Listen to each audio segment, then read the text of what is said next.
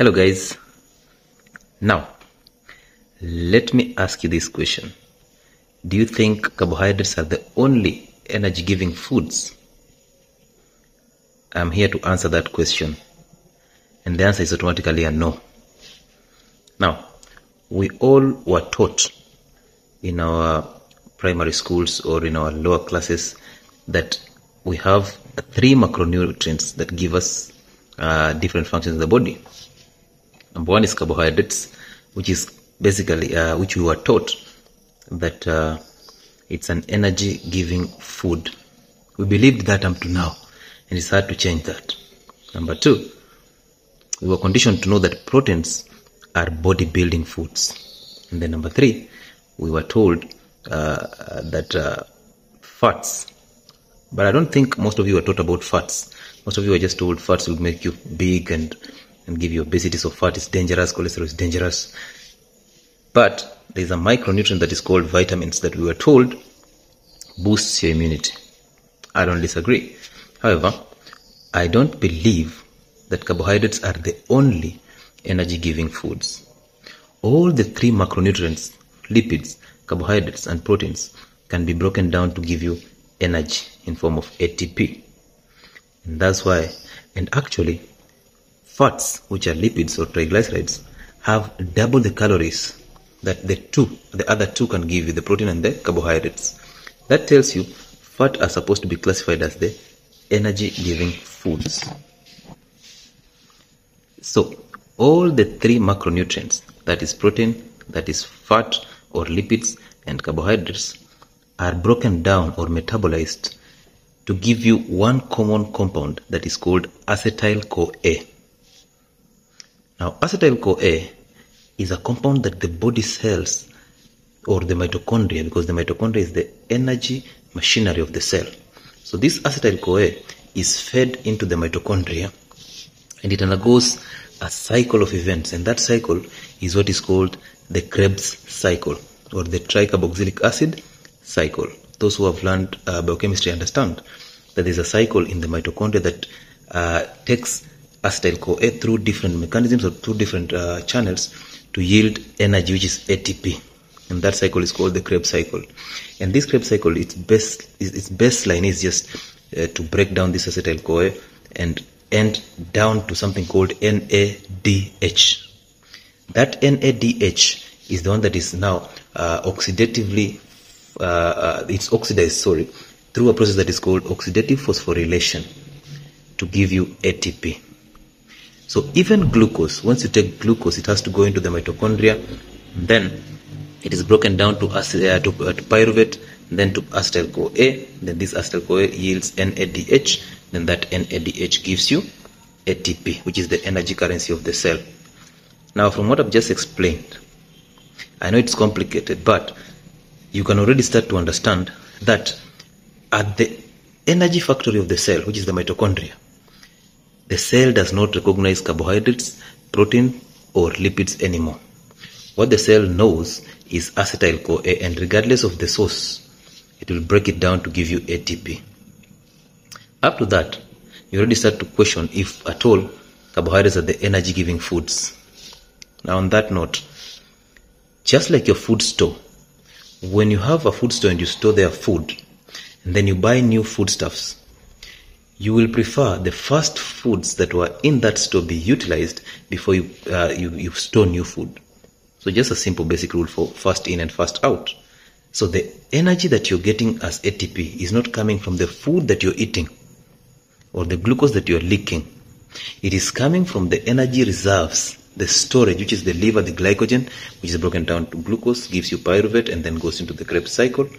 And also the free fatty acids. So basically the triglycerides that are stored in the cells, the fat cells, will also be broken down through ketogenesis or ketosis to give you acetyl-CoA, which is again fed into the KREBS cycle. So at that level you realize it is useless to believe that carbohydrates are the energy giving foods, because also remember, protein can still give you the glucose that you want and also give you the ATP that you need. So when proteins are broken down to give you glucose, that is what we call gluconeogenesis. So we are sourcing glucose from new compounds which are not carbohydrates, or other compounds which are not carbohydrates, and that's basically protein. Also, we can source that energy from fat through a process called ketogenesis or ketosis, to give you ketones, also to give you acetyl-CoA, which again is fed into the tricarboxylic acid cycle, or the KREBS cycle, to give you ATP. Now, something interesting about the mitochondria. At that level, we are now synthesizing energy to help you survive and to help your cells and your brain cells to function adequately or optimally. Now, the mitochondria has different functions. One of it being this processing of energy. Another one is basically it does self-cleansing. And this self-cleansing will only happen when you're doing a process, when you're fasting, and when you get into autophagy, which starts from 18 hours and above. So when you fast for 18 hours, you go through a process called autophagy, and therefore cellular organelles, or the cell, starts to clean up. So the mitochondria starts to clean up during autophagy. So that is the only way you can detoxify, or you can clean up your mitochondria to help you avoid diseases. And some diseases are associated with the function or dysfunction of the mitochondria. One of them being Alzheimer's, the loss of memory. Other ones being brain problems. Other ones being loss of memory, depression, anxiety, attention deficit hyperactive disorder, the ADHD in your child, is because of a defect in mitochondria. Also, most cancers hail from a mutation in the mechanisms of energy production, which is in the mitochondria. And that tells you this organelle is very important and has to be protected by all means through autophagy and fasting. Now, you can go ahead and take all those drugs for these conditions, like antidepressants for depression, like diabetic drugs for diabetes, like drugs for hypertension, drugs for kidney problems, and drugs for cancer. But these drugs will not solve the problem in the mitochondria. You can as well go ahead and take those concoctions that you take, the lemon, the ginger, and whatever. You can as well go ahead and do every other form of detox that is sold to you by people who are in marketing. But they will not solve the problem. They're actually telling you they are cleaning your blood and they are cleaning your cells, but they are not telling you what exactly is happening. So what is happening is, the only way to clean your mitochondria and the only way to rejuvenate from these conditions, cancer, Alzheimer's, loss of memory, mental disorders like depression and anxiety, diabetes, obesity, hypertension.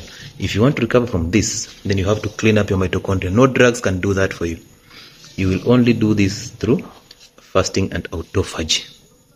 Okay? So at the mitochondrial level, that is where everything happens. That is where mutations start, and that's where cancer begins. So if you have never read about the mitochondria, please take time to read about it and understand it. So in this video, what I'm telling you is that carbohydrates are not the only energy giving macromolecules. And as we talked about them before, we said that carbohydrates are the only food substances that will give you a disease condition when you consume them. But they will never give you a deficiency condition if you don't consume them. So all other macronutrients can give you a deficiency condition if you don't eat them. But carbohydrates can't. But if you consume carbohydrates in plenty, then you'll end up in diabetes, hypertension, cancer, and all these conditions that come as a result of consumption of carbohydrates. Therefore, you can source energy from protein, which is healthy energy, and that is gluconeogenesis.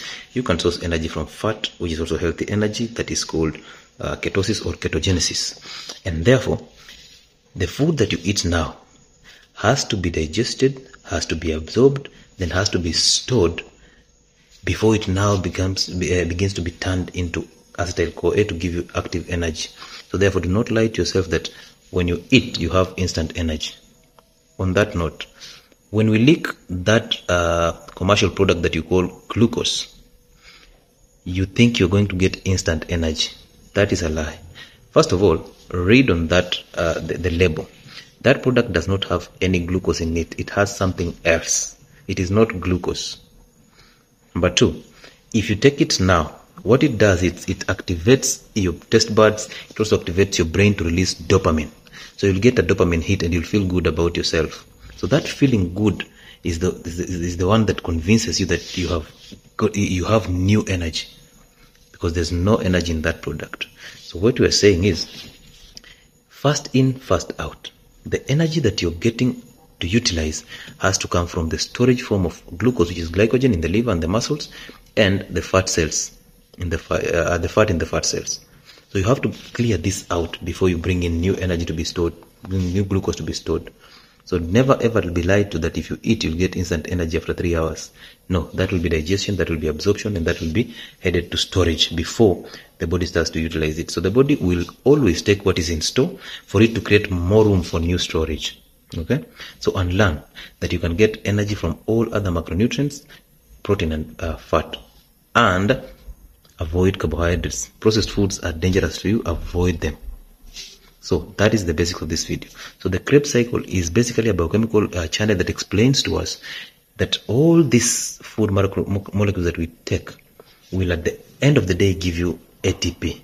But additionally, proteins can give you trace elements, proteins can give you healthy amino acids, so they have alternative things that they do apart from just giving you energy. Fat will give you triglycerides. Fat will give you cholesterol that will be used to form your nerve cells, form your cell membranes, give you those hormones like testosterone and estrogen, and make your skin look good, give you vitamin D. So those are other advantages of utilizing fat. However, carbohydrates, they will only be broken down to glucose to give you ATP. And excess of that will give you problems like diabetes. So if you can, stay away from carbohydrates, because they do not have any nutritional value. But if you can't, then minimize on simple carbohydrates and concentrate on complex carbohydrates. You can do without carbohydrates.